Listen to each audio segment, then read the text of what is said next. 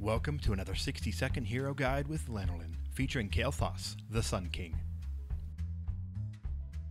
At level 1, choose Mana Addict. Kael'Thas uses a ton of mana during team fights. Mana Addict will help alleviate the strain on your mana pool. At level 4, choose Gathering Power. This passive ability makes Kael'Thas very dangerous as the game goes on, so long as you're not dying a lot.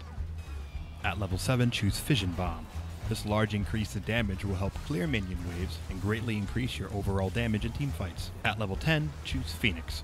As well as being an effective zoning tool, its travel time and splash damage will increase your teamfight DPS substantially. At level 13, choose Flamethrower.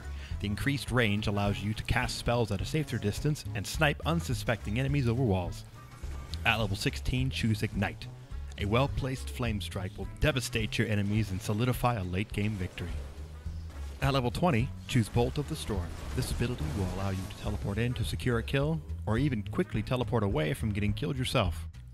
Thanks for watching, and be sure to like, favorite, and subscribe. Also be sure to follow me on Twitter at LanolinTV for the latest updates on my channel.